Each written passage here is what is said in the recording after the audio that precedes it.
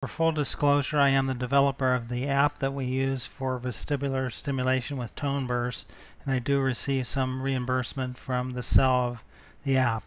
As far as the bone conducting headphones that we use in conjunction with the app, I have no financial interest at all in the sale or distribution of the aftershock headphones that we recommend as an adjunct to the app that we developed.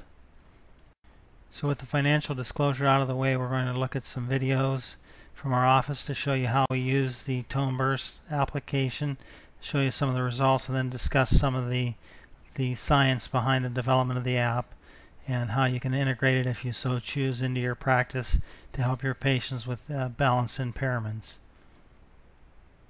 Before we get into the application of the tone pacer and tone burst vestibular stimulation, we need to discuss some of the relevant anatomy and the circuitry that makes this application possible for the treatment of balance impairment. We're going to take a quick look at the anatomy and physiology of the vestibular system, the descending vestibular pathways, some of the ascending vestibular pathways, vestibular myogenic potentials, which are diagnostic tests that form the foundation of the use of this app that we developed, and some of the balance, motor, and central pain rehab protocols that we use with the Tone Pacer app. As mentioned earlier in this talk, we have the sensory receptors for the vestibular system in the inner ear, mainly the 3 semicircular canal and the 2 otolith organs. The semicircular canals being the anterior, the horizontal, and the posterior, and the otolith organs being the utricle and the saccule. I want you to keep in mind that the paired semicircular canals and the otolith organs work as teams or pairs across the body. As paired organs, there's a push-pull type of arrangement in the signals that they send to the central vestibular processing networks. Ultimately, the signal from these paired receptors tells the body or gives information to the body to let the body know or the brain know if the patient is moving or if the environment is moving around the patient. We're going to try and exploit this functional connectivity of these vestibular receptors in our patients to try and improve the function of their vestibular system and ultimately improve their ability to balance and ambulate through their environment. Okay, let's revisit our map of the semicircular canals here. As we discussed previously, the anterior and posterior canals cross the body. They're paired, the right posterior with the left anterior and left posterior with the right anterior, and the horizontal canals are paired right and left. We're going to look at some of the unique anatomy and how these structures are wired that allows us to use the tone pacing device to selectively or preferentially stimulate these different canals and the otolith organs and see how they're all wired together and how we can exploit that for therapeutic purposes. Now on this slide we look at the anatomy of the inner ear, the otolith organs, the semicircular canals, and pay particular attention to the vestibular nerve, cranial nerve number 8. Cranial nerve number 8 is actually a combined nerve that combines the superior vestibular nerve and the inferior vestibular nerve. It's this anatomical division that forms the theoretical foundation of using tone bursts to stimulate selectively or preferentially different parts of the inner ear. As you can see from the diagram here, the superior vestibular nerve sends signals and information arising from the utricle, the anterior and horizontal semicircular canals. So that forms the one portion of the sensory receptors of the inner ear. The inferior vestibular nerve sends information that is derived and generated by the saccule and the posterior semicircular canal. So I want you to remember this anatomical relationship, that the saccule and the posterior semicircular canal are bundled and send via information via the inferior vestibular nerve, and the lateral canal or horizontal canals, the anterior canal and the utricle all send signals via the superior vestibular nerve. That anatomical separation of distribution of afferents is very important to the theory of our application here. Now, signals carried by the superior and inferior and then the common vestibular nerve terminate in the vestibular nuclei, which are located in the floor of the fourth ventricle. There are four vestibular nuclei: the superior vestibular nucleus, the lateral vestibular nucleus, the medial vestibular nucleus, and the descending vestibular nucleus. And these have important descending projections that we can, in theory, interface with and control and neuromodulate for the purpose of helping our patients not only with balance but with ambulation also. The vestibular nuclei in turn send descending branches or descending pathways down as the vestibulospinal tracts and innervate the postural and structural muscles that are involved in posture and ambulation. So these nuclei and their descending pathways that are important for ambulation and balance and posture are ideal targets for us if we can somehow find an interface to modulate them in our patients with balance impairment. This pathway starts at the vestibular receptors and going to the vestibular nuclei and their descending pathways down the spinal cord as the anatomical substrate for the vestibulospinal reflex. The afferent limb of the vestibulospinal reflex is triggered by head movement in relationship to gravity. So that sends a signal into the vestibular nuclei. The effector arm of this reflex is projected down into the spinal cord and causes postural changes through three main pathways. One is the lateral vestibulospinal tract, the second one is the medial vestibulospinal tract, and the third is the reticulospinal tract. This afferent and efferent limb of the vestibulospinal reflex is what allows us to respond very quickly to perturbations in posture, or allows us to stabilize our posture when we're ambulating. Therefore, in theory, if we could somehow neuromodulate the vestibulospinal pathways in this reflex, we should be able to, if we can do it in the correct way, help to restore normal balance and posture and ambulation to our patients that are suffering from balance impairment. So let's take a quick look at the anatomy and the pathway of the lateral vestibulospinal tract. It descends ipsilaterally to the sensory receptors of the vestibular system. And it controls or has connections with and modulates the limb muscles. It runs the entire length of the cord.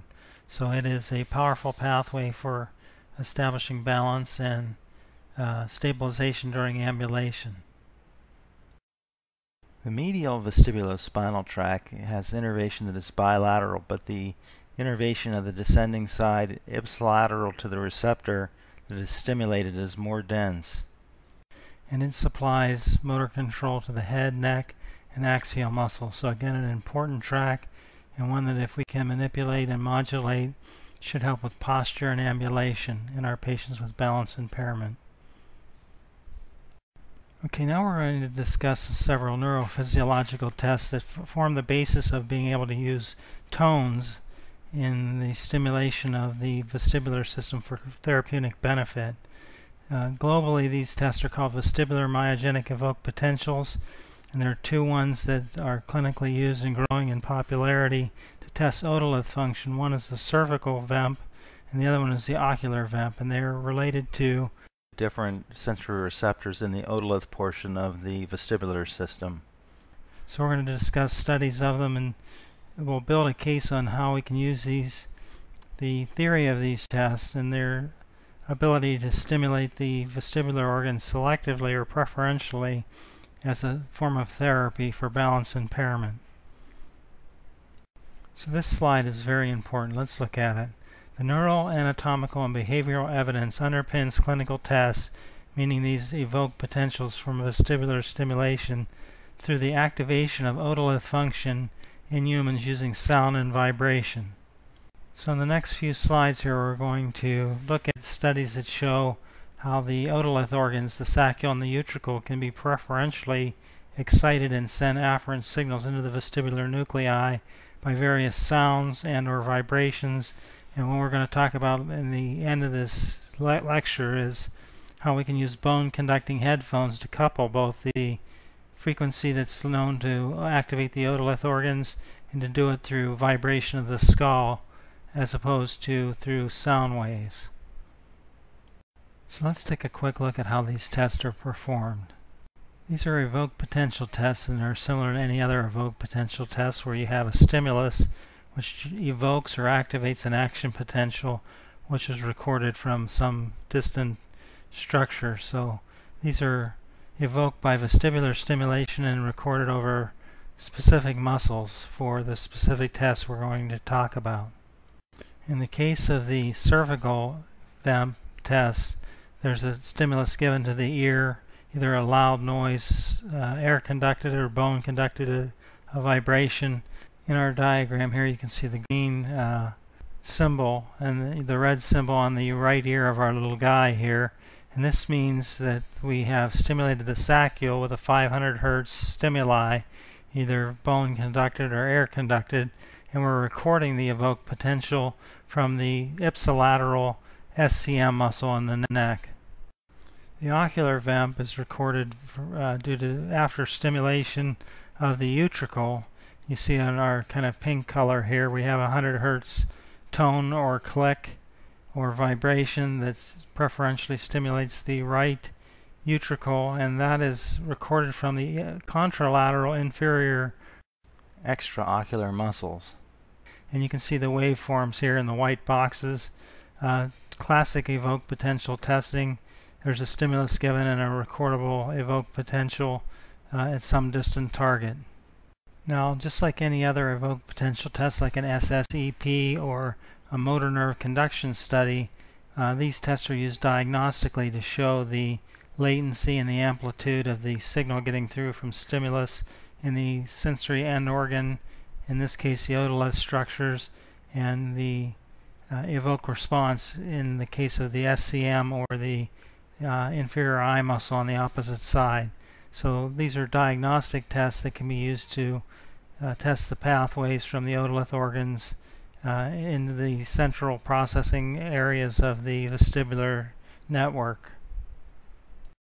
A point I wanted to discuss here is you have your auditory evoked potential, which is the electrical activity evoked in the brain in the auditory pathways as a result of sound.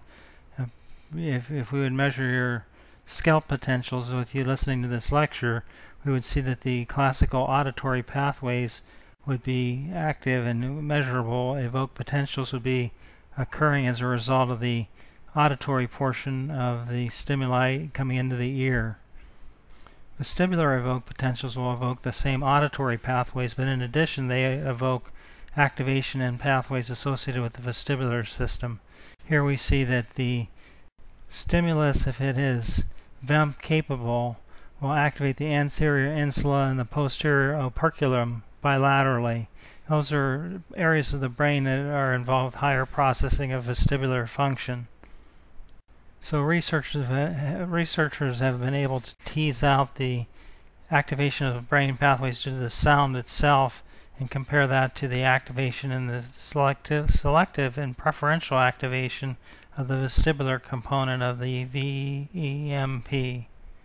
So in a nutshell, the take-home message is there's going to be activation in the auditory pathways, but there are also going to be specific activation associated with the vestibular pathways. Now, as we mentioned briefly, you can activate the otolith organs by vibration or air-conducted sounds of certain characteristics and certain frequencies and certain intensities.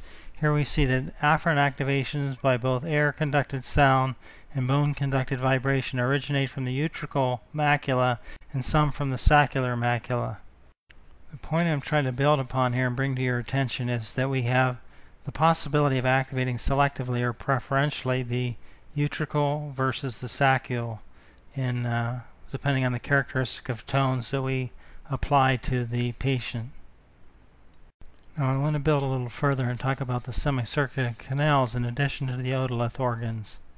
In this study, the authors reported that clicks above 60 decibels, which were above the auditory brainstem evoked potential response threshold, activated both the semicircular canals and the otolith organs.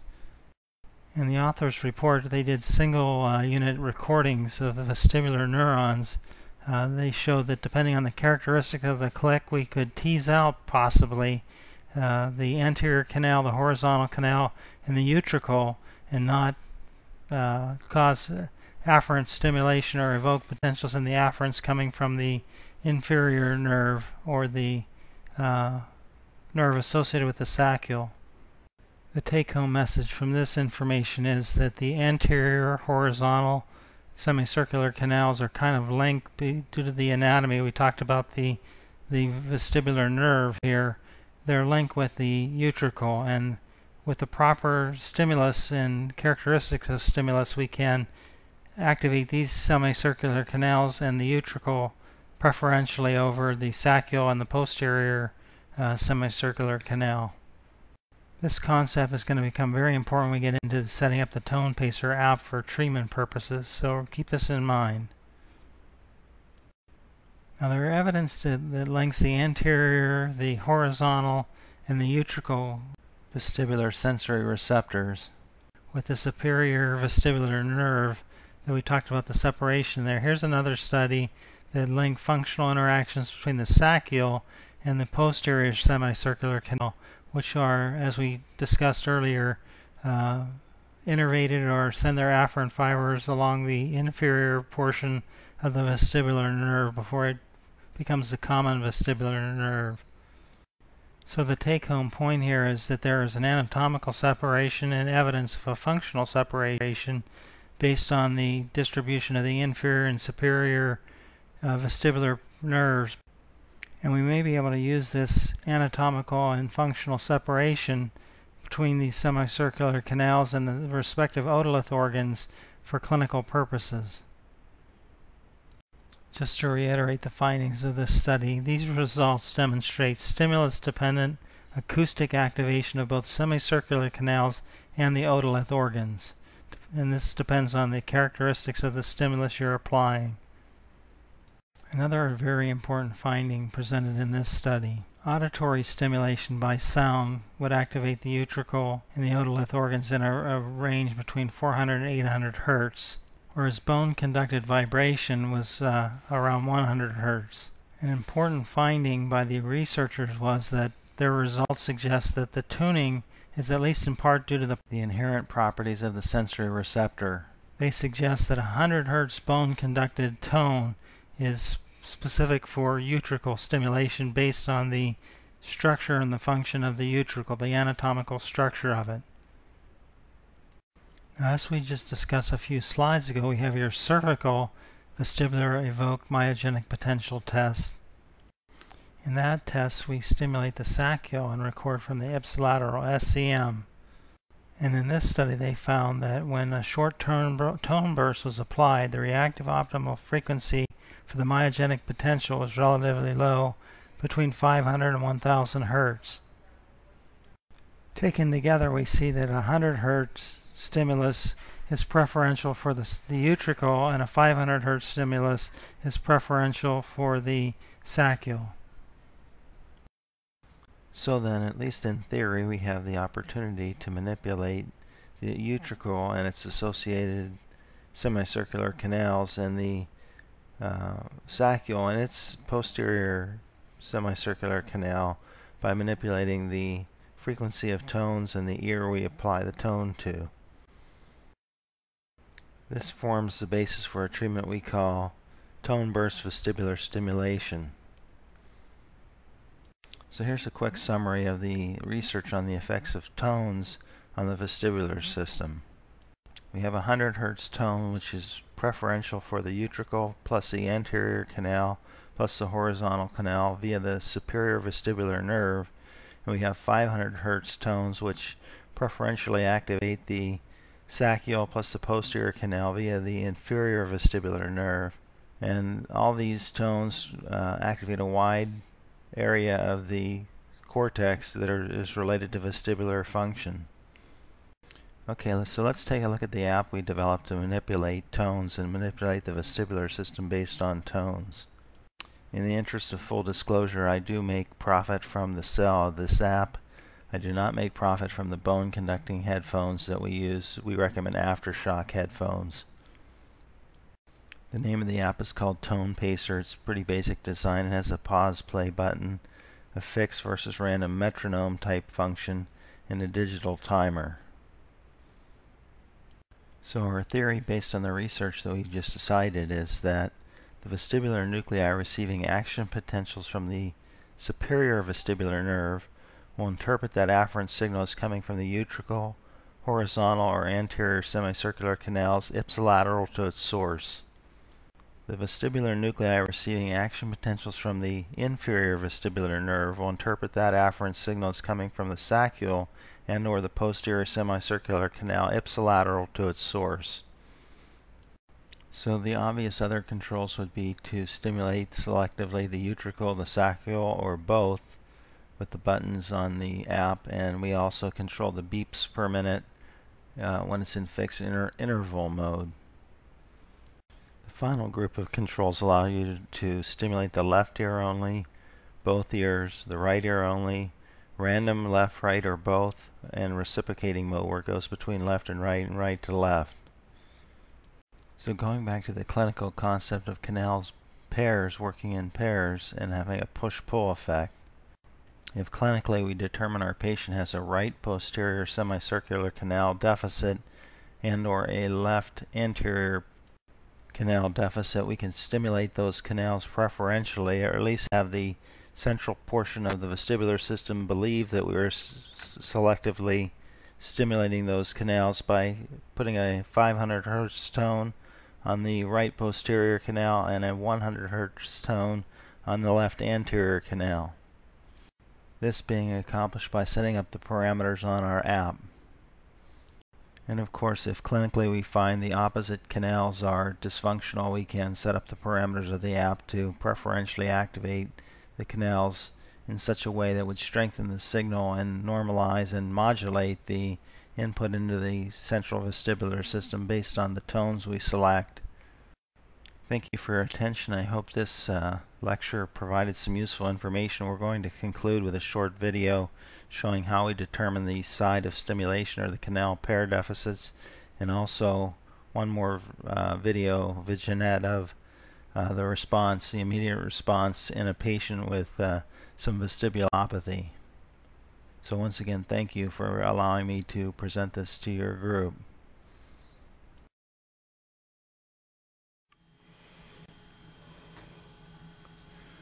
That's when I'm wobbliest, when I got my eyes closed. Okay, turn your head to this side and tilt your ear down to the chest here.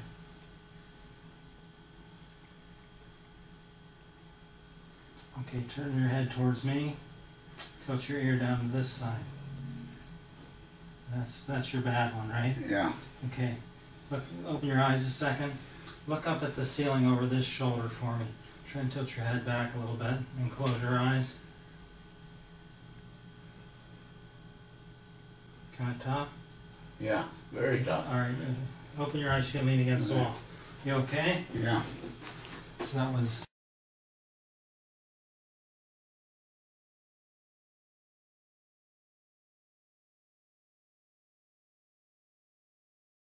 Recording. You hear that beep? And it should be in both ears. I do. I'm going to have you. Can you just hold on to that? Come away from the wall. Put your feet together.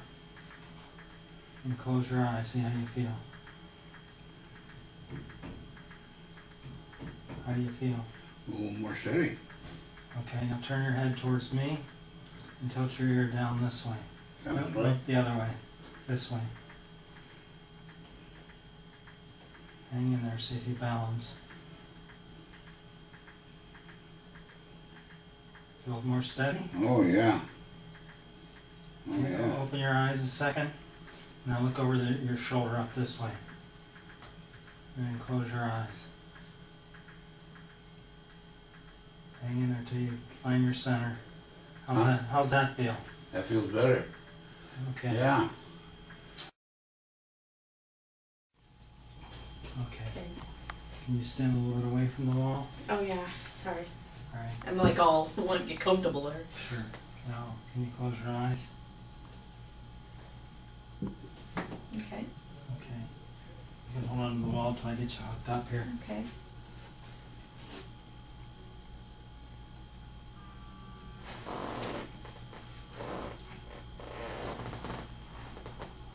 You're falling to your left, correct? Mm-hmm.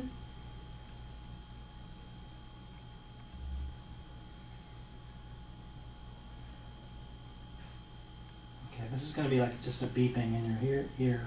Okay. And we'll see if we can Ooh. feel that. Yeah. Okay. See if that helps you or hurts you. How do you feel with that? That's kind of cool. I feel more relaxed. Okay. Or I felt like my muscles were vibrating. That's what it felt like. Okay, close your eyes.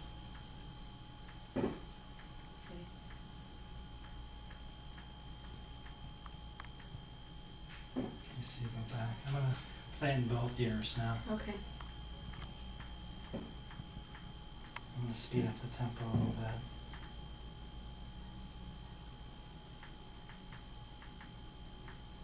You okay? Mm-hmm. Okay, close your eyes.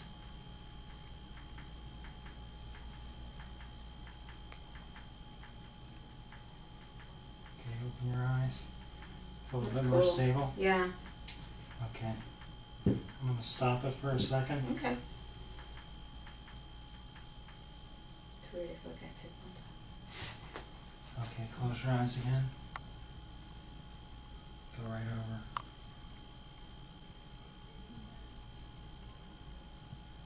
I'm trying to find it. Okay, open your eyes. I'm going to put the tone on again.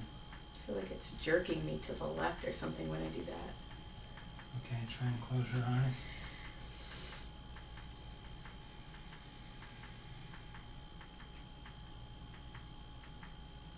What do you think? I'm a little more centered for sure. For sure, I okay. don't feel like I'm being jerked. Like I Okay. feel like I'm being jerked otherwise.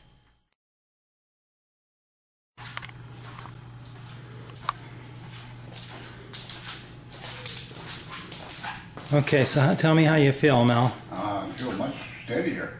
I don't wobbling when I'm walking. I'm just feel All like right, I'm come on walking. towards me. Yeah, very I'm good. supposed to be walking. Excellent. How long have you been dizzy like this? A couple of 5 years. Okay.